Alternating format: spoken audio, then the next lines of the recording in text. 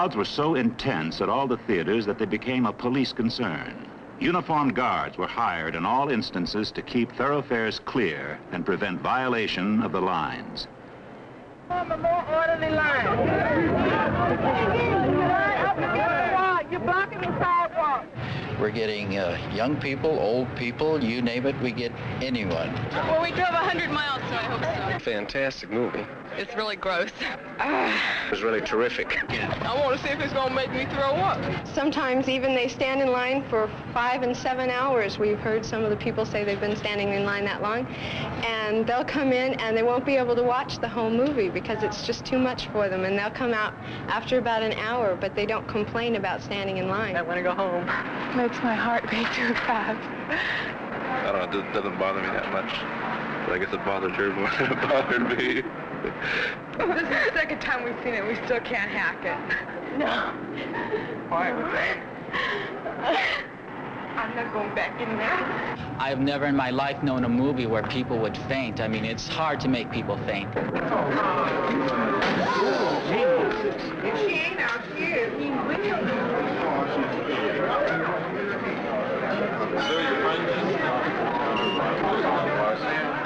And most of them, once they fainted, they don't go back into the picture.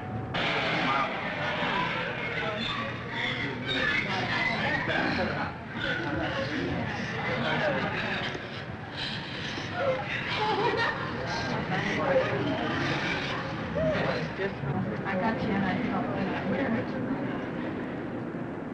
Oh my God. It's probably the grossest thing I've ever seen. Oh, it's weird. She turned her head around. So why don't you just step out so I can get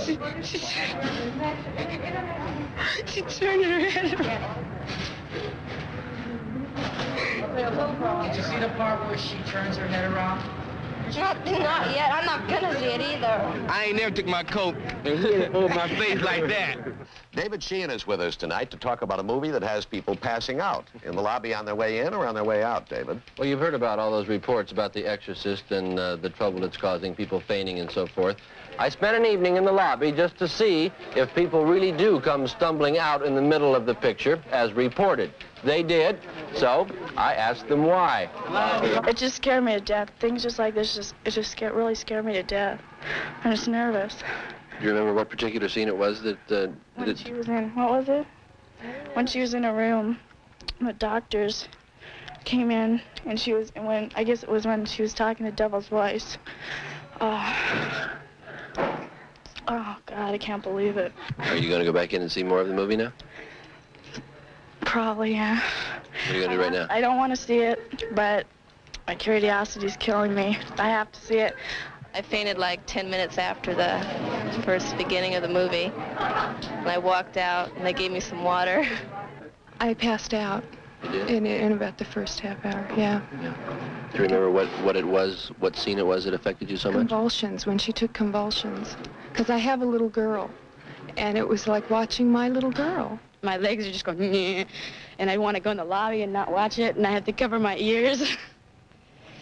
What was it that made that happen? When she started talking like devil coming out of her. How about you? I can't even describe it. I don't know why I waited 4 hours to see that. Why do you believe that The Exorcist is worth such a long wait? Well, I've read the book, and I'm just more curious than anything else, I guess. Well, have you heard any discouraging things about the film?